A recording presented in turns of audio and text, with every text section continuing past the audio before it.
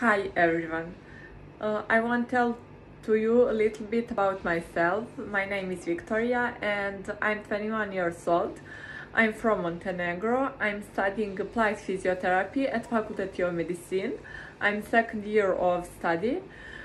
In my free time, I like going to the gym, fitness or training, and going to the swimming pool.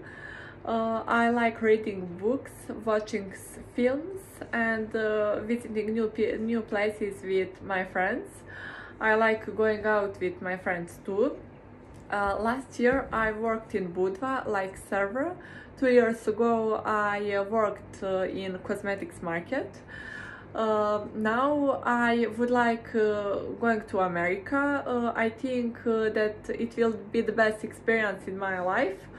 I want going to America because I want visiting new places, learn about American culture, improve my English, meeting new people, and